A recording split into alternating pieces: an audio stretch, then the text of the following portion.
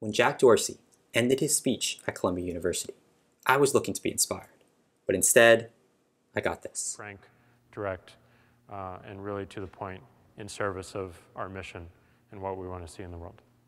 Okay? So will you all try this for at least a week?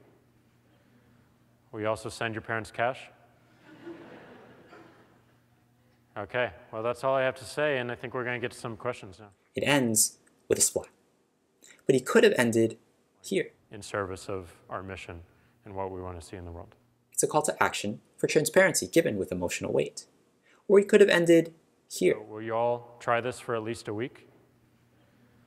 Will you also send your parents cash? It's a call to action for generosity using his app Square to send parents money, given with humor. But he chose to end here.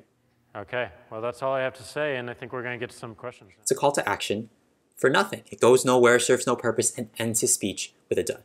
Remember, when you end your presentation, don't end with, "That's all I got." End with a call to action, given with emotion or humor, whatever your personality is. Just make it memorable.